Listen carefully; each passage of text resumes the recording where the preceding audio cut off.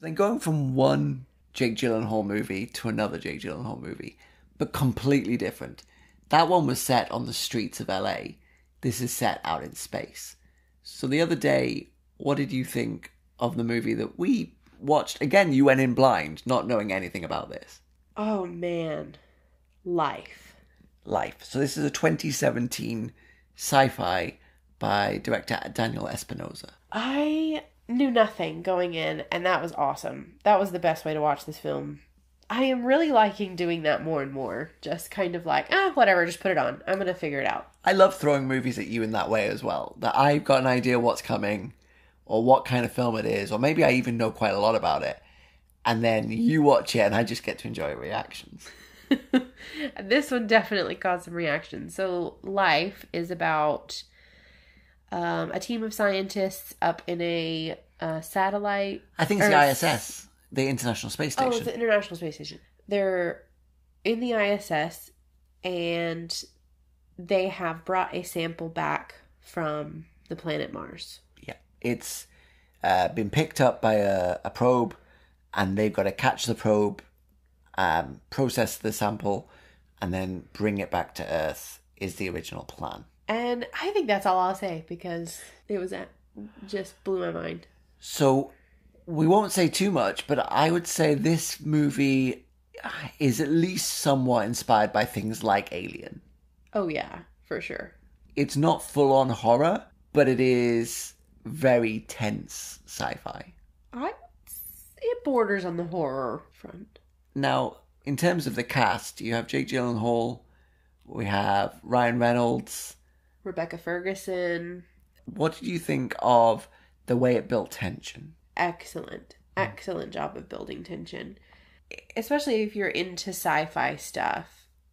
You're kind of in it sometimes for the science. You just want to know what's going on. You want to explore with them. You want to understand new things just like they are. So that pulled me in right away.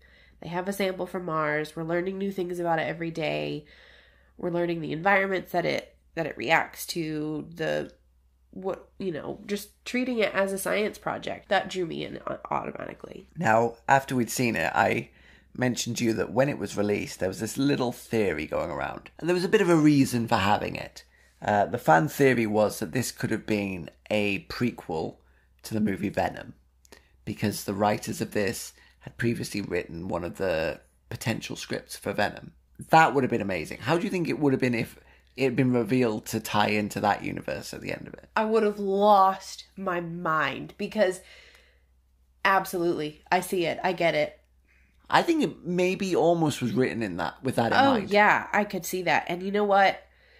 That is how it is in my head. So, I thought it was a really solidly directed film. Now, the director then went on to make an even more famous movie, Morbius. Oh, really? Yeah. Oh, well, I definitely liked Life better than Morbius. But yet, so many people have seen Morbius, especially as it started trending and being ridiculed online. It's Morbin time and all of that.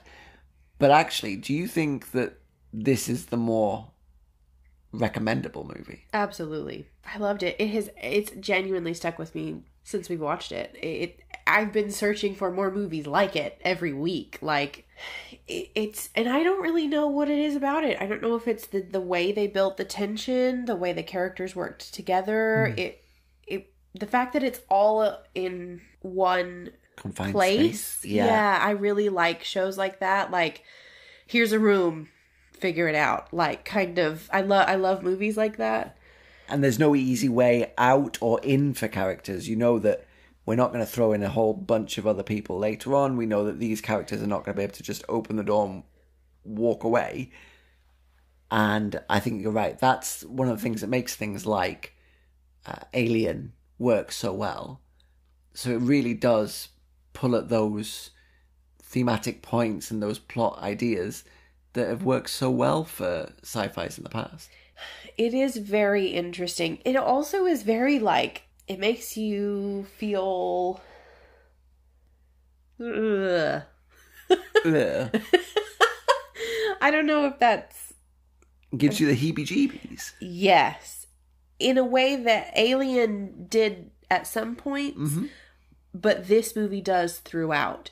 And I'll tell you why. Can we get into the spoilers? I don't see why not. So we're going to talk maybe spoilers about Life for... a second.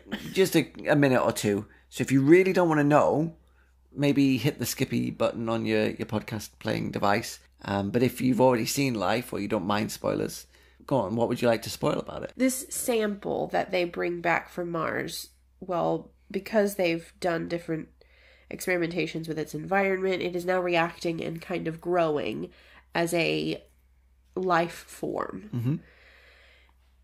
And it is absolutely beautiful. Oh, the design of it is amazing. The whole movie, it just keeps getting more beautiful. But it is dangerous. And I don't know what it is, but, you know, Alien looks ugly. Like, ooh, that's creepy. I don't like that. Yeah, the xenomorphs are horrific. Yeah. But this is beautiful. And you want to interact with it. It has an almost angelic appearance at some points. So, yeah. Yeah, like it looks like it has... It looks like a snake with wings at some points. Like, it's just so pretty. So it freaks me out even more that it is so dangerous. And the fact that it is not... Similar to Alien, I guess. It's not really bent on killing.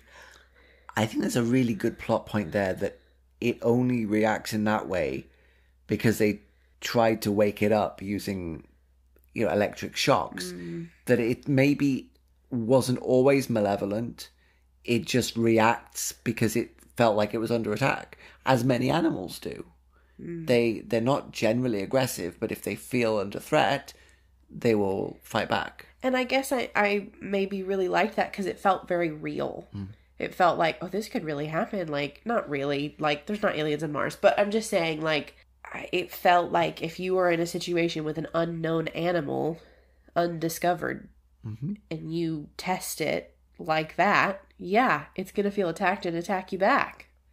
These people are trying to hurt me. I got to get out. If any of our listeners are listening to us from Mars, we're very sorry for what my wife just said. We did not mean to question your existence. But yeah, it does ground it in a level of believability that I think works so well for a movie like this, because it helps to really draw you into it. If you go, oh no, this is ridiculous, I can't believe it, you just dismiss it very early on. But no, it draws you in. You want to see how things develop, what they try, and how the life form reacts to them. It's brilliant. It's a really good movie, and such a shame that people didn't really turn out to see it that much. I believe it was...